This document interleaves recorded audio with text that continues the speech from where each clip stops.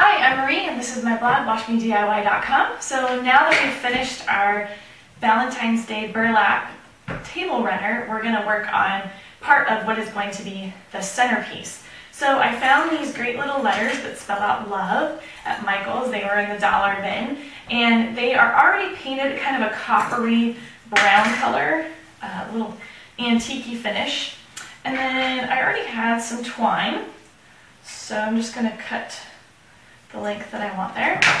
And then I bought these candles at Michael's and the candelabras, which are just a dark brown I already had. So you can see what I did here is I tied with the twine each letter onto the little hook using just a little square knot. And that's going to make it so I can hang it between the two candelabras.